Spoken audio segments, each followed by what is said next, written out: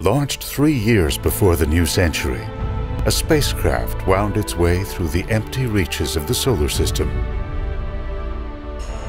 On Earth, its progress was little noted, as it swung twice by the planet Venus, then our Moon, and Earth, the asteroid belt, and Jupiter. Almost 7 years later, on the 1st of July 2004, the Cassini probe entered the orbit of Saturn. It then began to compile what has become one of the greatest photographic collections of all time, of a giant gas planet surrounded by colorful rings, guarded by a diverse collection of moons, and millions of tiny moonlets.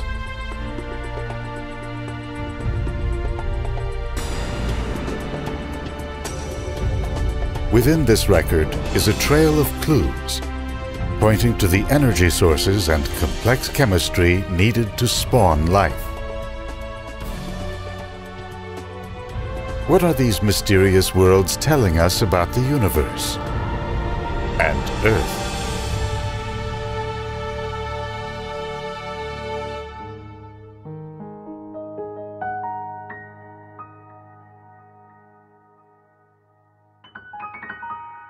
In the outer reaches of the solar system, 1.5 billion kilometers from the Sun, there is a little world known as Enceladus. Nearly all of the sunlight that strikes its icy surface is reflected back into space, making it one of the brightest objects in the solar system.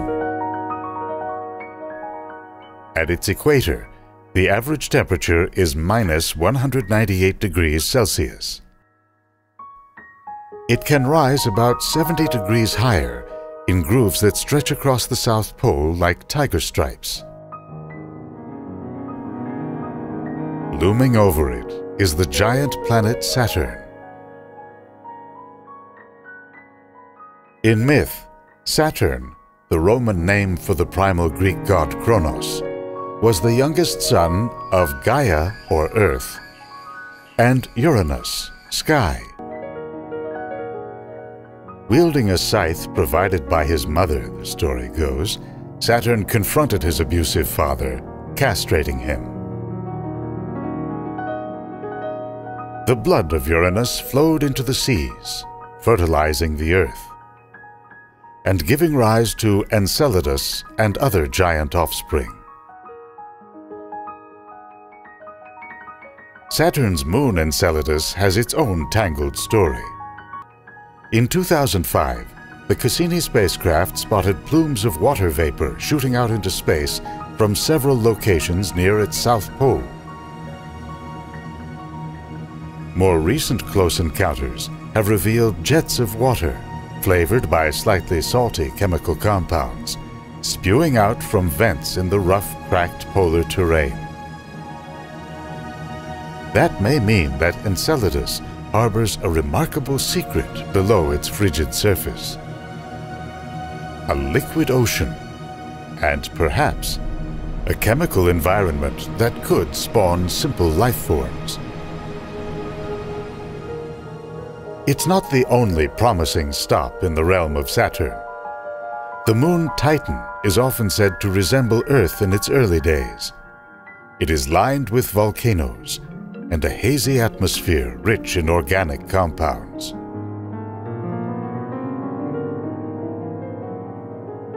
While Enceladus is the size of Great Britain, Titan is 10 times larger, 50% larger than our moon, and the second largest moon in the solar system. We've known about Titan since the astronomer Christian Huygens discovered it in 1655. And Enceladus, since William Herschel spotted it in August 1789, just after the start of the French Revolution.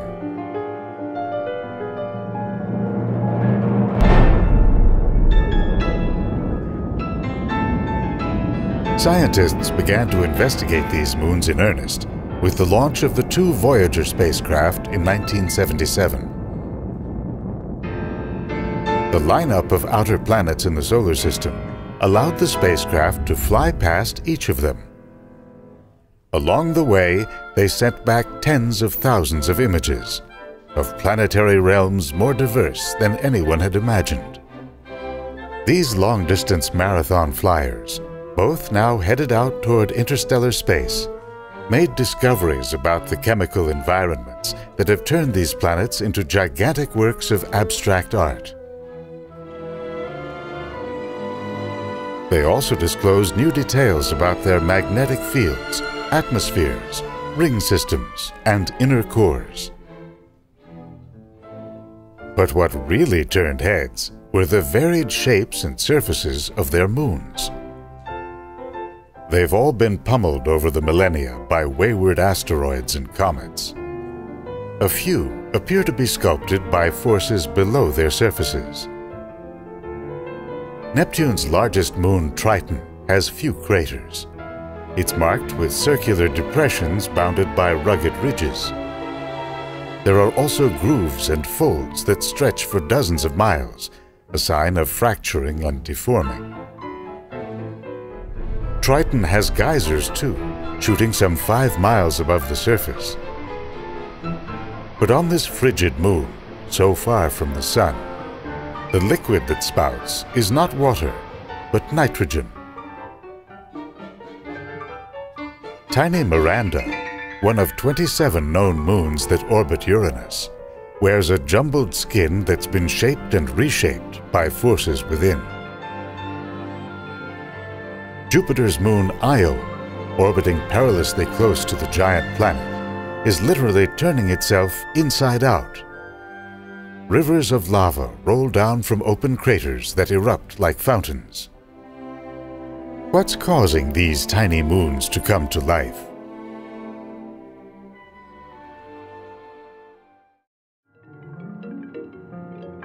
The surface of Jupiter's moon Europa offers a window into the churning activity at its core. Flying by Europa, Voyager documented a complex network of crisscrossing grooves and ridges. In the 1990s, the Galileo spacecraft went back to get a closer look. It found that Europa's surface is a crazy quilt of fractured plates, cliff faces, and gullies, amid long grooves like a network of superhighways. How did it get like this? Europa orbits Jupiter in a slight ellipse, diving in close before swinging wide.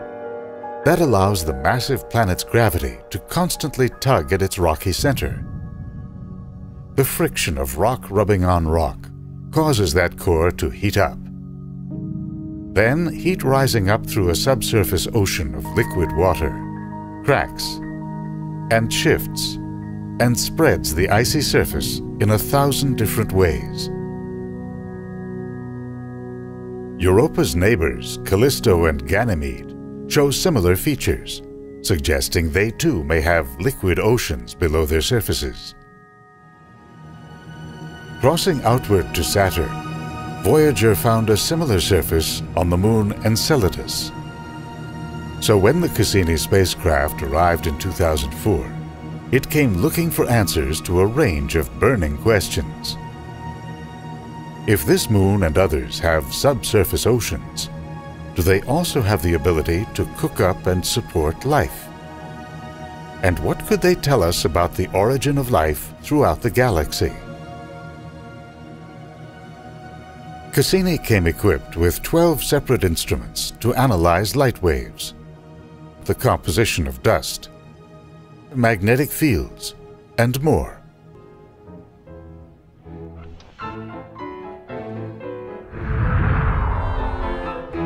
After a year in orbit, Cassini let go of its traveling companion, the Huygens probe, and sent it parachuting down to the surface of Titan.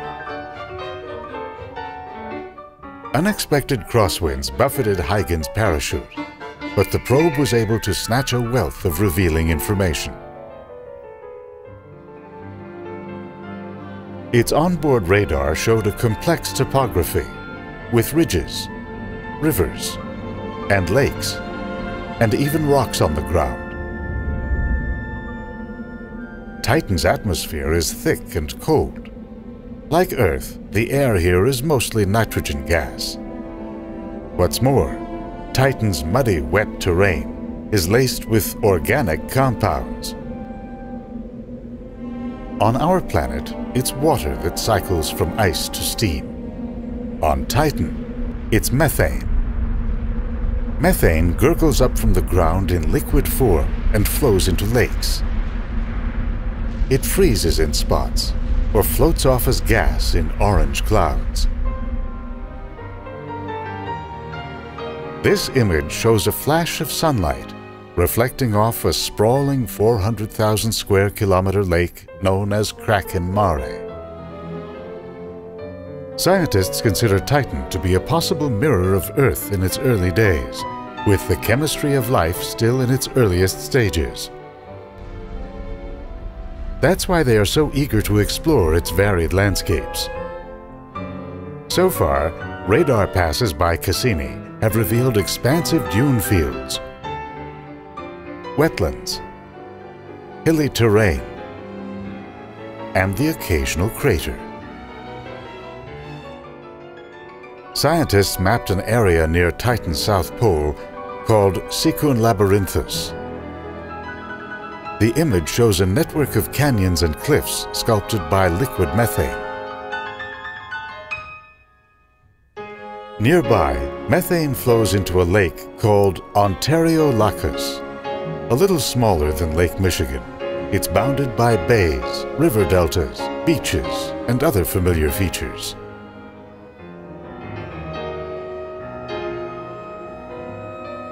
And here, in a region called Sotra Facula, Cassini mapped what looks like a volcano. 1,000-meter high peaks tower over craters that are 1,500 meters deep. Are these features the result of an internal heat source, like the grooves that line Enceladus and Europa? Or is Titan's story unique? Cassini has been sending a stream of images and data across nearly 1.5 billion kilometers to Earth. It has been able to draw an impressive portrait of a ringed planet, a turbulent gas giant. Cassini's sensors captured a storm that raged across Saturn's southern hemisphere for months, generating lightning strikes thousands of times more powerful than those on Earth. They documented a giant cyclone spinning around at Saturn's south pole. Its eye is so big, you could drop the entire continental United States into it without touching the cloud walls. Cassini radioed back unprecedented new details of Saturn's most famous feature, its rings.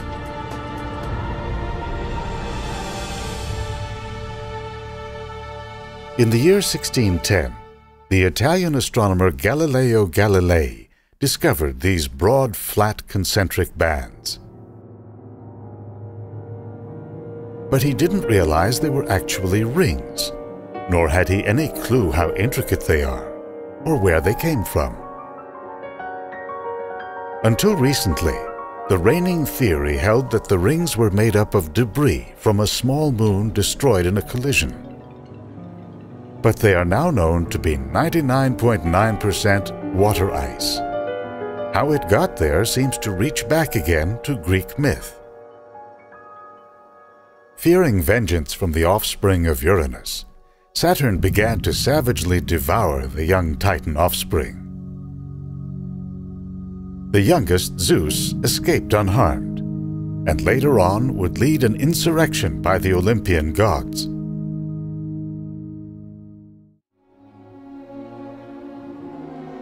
A recent study suggests that Saturn's rings formed when the planet swallowed one of its moons. In the process, its gravity stripped the moon of its icy surface, which remained in orbit and spread out to form the rings. And from the rings, smaller ice moons like Enceladus took shape. The Hubble Space Telescope showed that Saturn's rings stretch more than 240,000 kilometers across. Yet in some places they are as little as 10 meters thick. If you were to shrink Saturn down to the size of a basketball, the rings would be about 1/250th the thickness of a human hair. Around Saturn, everything acts upon everything else. Moons and countless tiny moonlets pull and tug on ring particles, shaping and twisting and clearing lanes in a dance of twilight moons.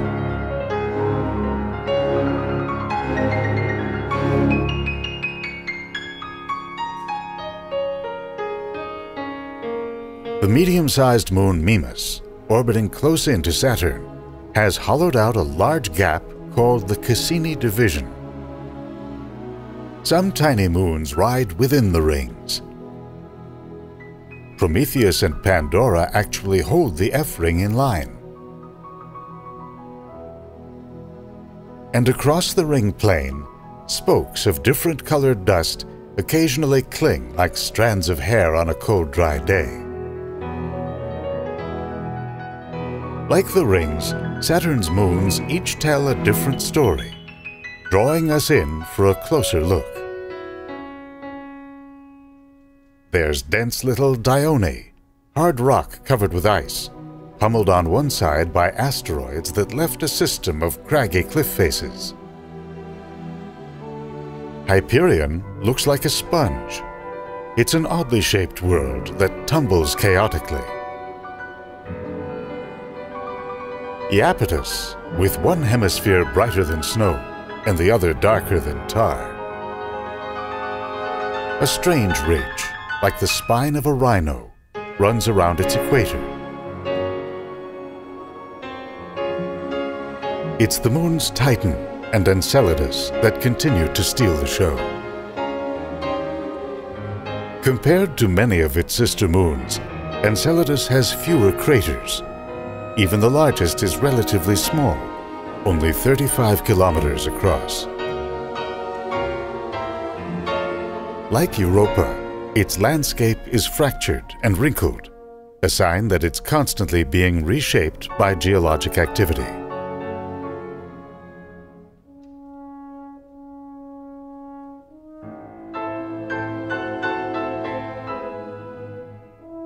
Enceladus lies outside of Saturn's bright inner rings, in the wide and diffuse E-ring. With Cassini's camera pointed at just the right angle to the Sun, the E-ring lit up.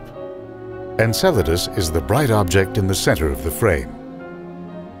What is all this hazy material made of? Could it be coming from the Moon itself? The Cassini science team suspected that they were onto something big. So they went to work, plotting new orbital paths, building a new target list, and preparing to pay Enceladus a visit.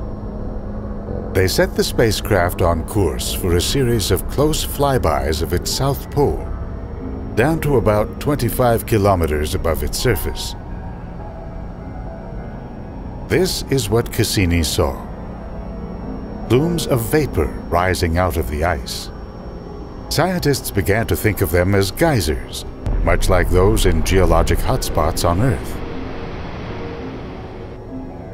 If the team could find out what these jets are made of, they might just have some clues to what's going on below the surface.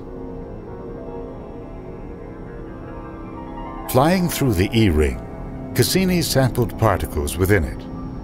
It found crystals of water, and within them, it detected the presence of a compound well known on Earth: salt.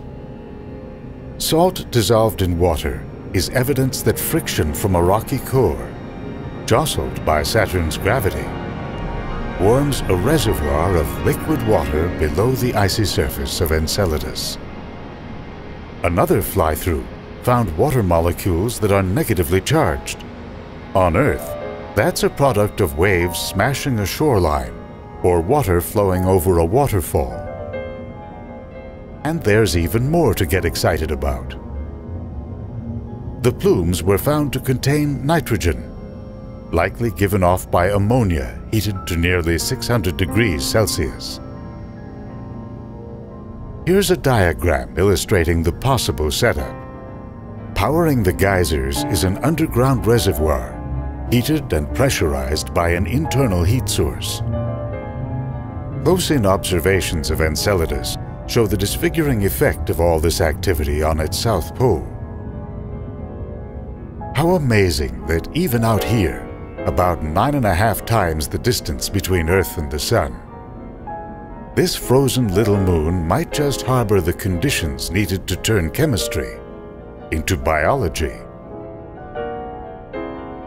If Enceladus holds its secrets in, those of Titan are written on its surface.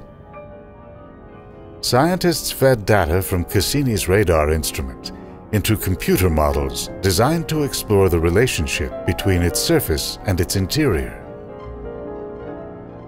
Their findings suggested that Titan's interior has been steadily cooling. That has caused the moon to shrink and its surface to wrinkle into a pattern of ridges and valleys. In addition, a recent NASA study found little evidence that an internal heat source is currently shaping Titan's surface. The study found that most of its features can be explained by impacts or by this moon's surprisingly active weather.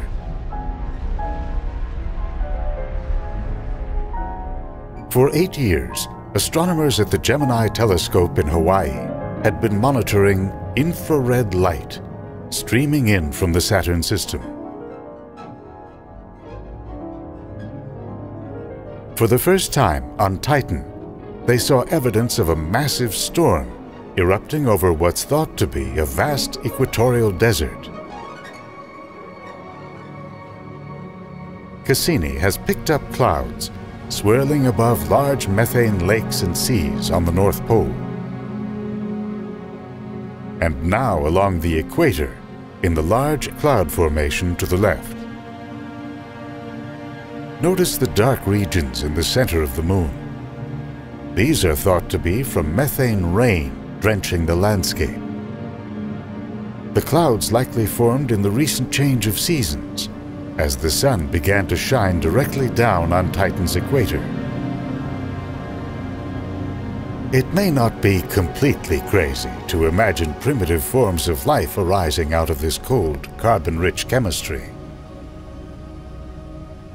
One theory is that ultraviolet light from the sun could zap nitrogen molecules in the atmosphere, creating a kind of organic smog that could settle into volcanically active places along the surface and develop from there.